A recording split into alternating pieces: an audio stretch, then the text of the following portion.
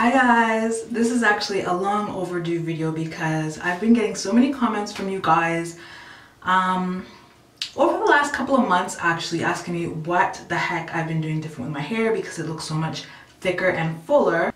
At first I wasn't going to do a video because I'm like, I haven't changed anything in my regime, but the more I thought about it, the more I realized that I actually have done a couple things different that may contribute to my hair appearing more thick. So I thought I would come on and do the video now because I'm about to wash my hair. So let me pull it out. Okay, so here is my hair. This is what it's been looking like lately. My regime is definitely the same. Nothing really has changed. I still wash my hair every 7 to 10 days depending how busy I am. I still use a plethora of products because I enjoy trying different products. Plus, I like to showcase different Black-owned businesses to you guys, so I get products sent to me. So no real specific product, but two things that I have done. The middle of my hair, I get a lot of breakage in. That's my problem area. Back of my hair, I have no problems retaining length. So what happens is I end up with what I call an Afro mullet. One day, I think it was in July, I was tired of looking at it. I put my hair in twists after washing it, went into the bathroom and cut about 3 inches off the back twists, causing the back of my hair to be able to shrink up more, making it look more compacted and thicker.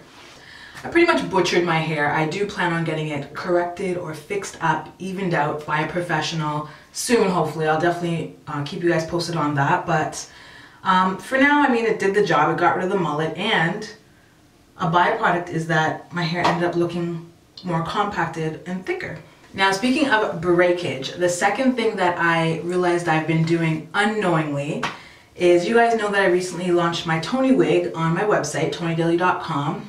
I wanted to test that wig out, make sure I was 100% happy with it before I offered it to you guys. So I pretty much wore it every day for 3 months straight. I would put the wig on in the morning, come home, take it off in the evening, and that's it. So usually summer is the time that I play the most with my hair, and I think that unknowingly I was just letting it rest, allowing the section that breaks the most to sort of catch up with the rest of my hair, thereby increasing the look of the fullness in the middle, which thereby increases the look of fullness overall. So yeah guys, those are the two things I think contributed to the change in the appearance, what you guys are seeing. As you know, only genetics will determine the amount of follicles or hairs that you have on your head. There's no product or pill, regardless of what they promise, that will change the number of hairs on your head. But there are things that you can do to change the appearance. So that's pretty much it. I'm about to wash my hair and try some new products, which I'm super excited about. Can't wait to tell you guys what I think of them. This makeup look, I just love how my makeup looks today. I actually recorded this for you guys and then realized that I forgot to push record. So please don't ask me for a tutorial. Don't make me do it again. Bye guys.